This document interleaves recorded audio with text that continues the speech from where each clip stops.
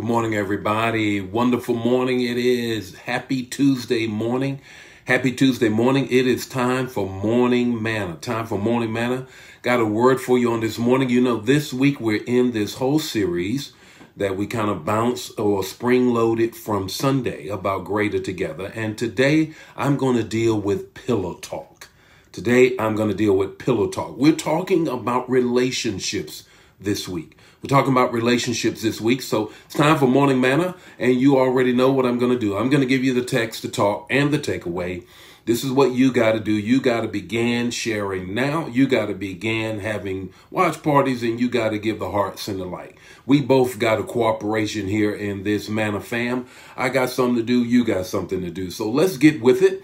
I want to get right into this morning's manna, and we're talking about pillow talk.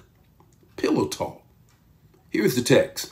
It is Ecclesiastes 4:11. Here is Solomon talking. You know, we're dealing with this same pericope, this little same section of scripture, and we're going to be unpacking it. We're going to be exegeting it and giving some good hermeneutics for it, for you can have some application this week. So let's deal with pillow talk. Here's the text.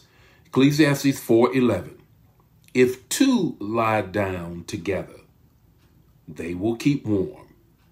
But if one lies down, they will not be able to keep warm. Hear the word. They're all alone. If two lies down together, they'll be able to keep warm. But if one, how can one be warm all alone? Here you go. Here's the talk about this text.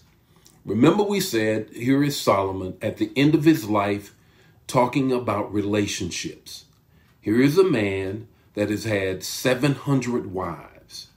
Clearly, he knows something about relationships, or at least what he would want it to be. So here he says, now if two folk lie down together, then they can keep warm. But if one person, what is he talking about here? He's talking about boundaries, and he's talking about creating intimacy. He's talking about creating intimacy. Now let's break down this word intimacy. Intimacy is into me you see. Into me you see. Roberta Flack, Dionne Warwick. Let me get my song singers right here. Dionne Warwick says, the closer I get to you, the more you make me feel. Yeah, the closer I get to you, the more you make me feel. By giving you all I've got, your love has captured me. Here it is.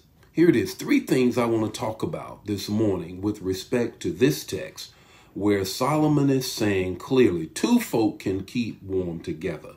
One person is going to be cold. This is talking about some pillow talk. Intimacy. First thing, how do you create intimacy? Here it is. The first thing is communication. Communication. Did you not know that words are your aspirations captured in letters? Words are your desires captured in letters. Words are where you want to go captured in letters. Words communicate your heart. If I can take a moment and just speak to all the ladies, all the single ladies, all the married ladies, whatever the case may be, you are drawn into being intimate with someone by your words. You already know. You already know. You can be intimate and never be physical. You can be intimate and never be physical. You can be physical and never be intimate. It's a wonderful thing when both of them come together. But here is the deal. You've got to understand, ladies in particular, you love words. And when you give your words away, you are giving all of your ideas, your aspirations, all of the things that you really want to happen. And that draws you in to becoming intimate. Do you not realize you can have an affair and never, ever be physical? Why? Because you shared words. So pillow talk is creating intimacy. And I'm not just talking about something sexual. Whenever you share words, in particular, ladies, you are drawn closer in to someone. So, into me you see begins with the words that I share. All right? That's the pillow talk. Here's the second thing with pillow talk. Second thing is this: communion. Communication, communion. Communion. That word communion means is that we're going to share something in unity. There is something that is unifying us. There is something that brings us to the table. We're going to have communion. Okay.